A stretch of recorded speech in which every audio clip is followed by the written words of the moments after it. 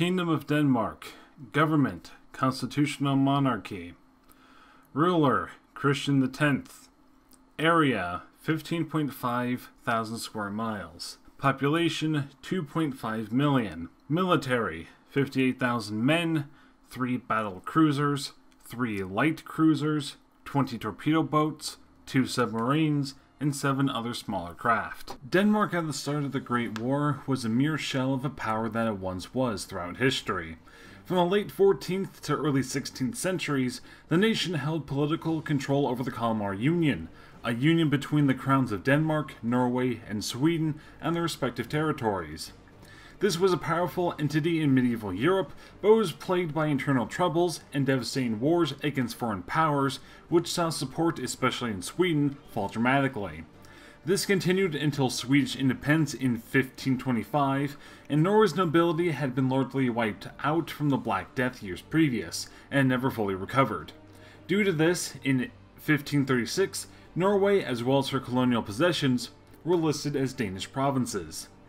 For the next 3 centuries, the nation was in near constant wars, mostly against Sweden.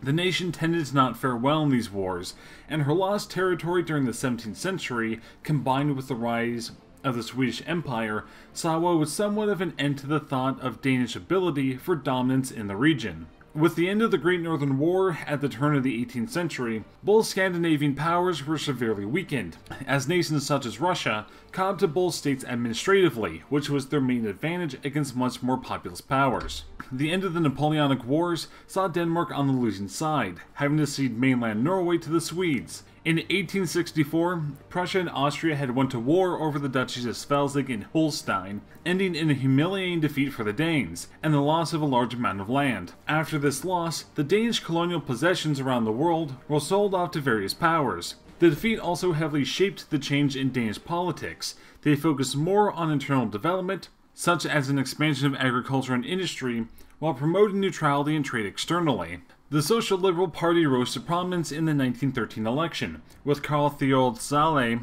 becoming Prime Minister until 1920. His government would introduce some progressive reforms and gave women the right to vote in 1915, but their main focus was towards keeping neutrality. However, due to Denmark's strategic position at the mouth of the Baltic Sea, this would prove to be difficult. The outbreak of war was met with widespread anxiety in Denmark. Insecurity about the future immediately led to a run on the gold deposit of the National Bank, and in August, the government suspended the gold convertibility of the krone. In early August, the government passed emergency legislation that empowered the government to ban exports, regulate prices, and confiscate food, among other things. Even though Denmark had a strong and highly efficient agricultural sector, it was extremely export-oriented. This meant that Denmark relied on imports not only for food and raw materials, but also for food and animal feed. In 1913, about a third of the grain consumed in Denmark was imported. Therefore, it was of crucial importance for Denmark to secure access to foreign supplies and to control both the use and prices of its limited resources. The government did its best to keep trade open between Britain and Germany and herself. The Germans were far more cooperative, as the exports to Germany were very important, as overseas trade was rather limited, even more so once Italy joined the war. The army was mobilized August 1st of 1914 and reached its peak of 58,000 men by the end of the year. This force was extremely costly to maintain and only worsened supply issues, especially in Copenhagen, where the majority were stationed, and this was further compounded by a gradual migration from the countryside to cities as the war went on, with over 30,000 people moving into the city. Although trade had largely stayed the same during the war years, there was a massive problem with inflated prices. Prices rose immensely, and the government introduced subsidiary programs and social relief programs to combat housing and food costs for the regular population. This was actually met with pretty good success, and was funded by a new wave of taxes. The new taxes were clearly progressive, and served to counter, at least to some degree, the very strong trend of growing gaps between the rich and poor in Denmark. In the end of 1916, the German High Command wanted to reintroduce unrestricted submarine warfare in late 1916, but they didn't, fearing that neutral nations may enter the war if they did so. But they weren't worried about the US. The Romanian campaign, which started in August, had stretched the German army so thin that had Denmark joined the war due to shipping losses, There were virtually no forces to block the route to Berlin. It was until after the Romanians were defeated in the field that the submarine campaign got the go-ahead.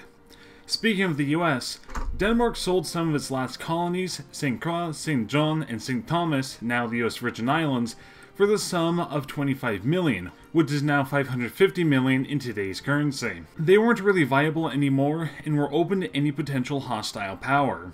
The funds from the sale, plus the already mentioned legislation back home, made possible that the budget deficiencies were held at reasonable levels, and Denmark faced the post-war years with a manageable public debt. If you'd like to learn more about the other Scandinavian countries during the First World War, click here for the episodes that will eventually be uploaded on both Sweden and Norway. Don't forget to like and subscribe, and I'll catch you guys next time.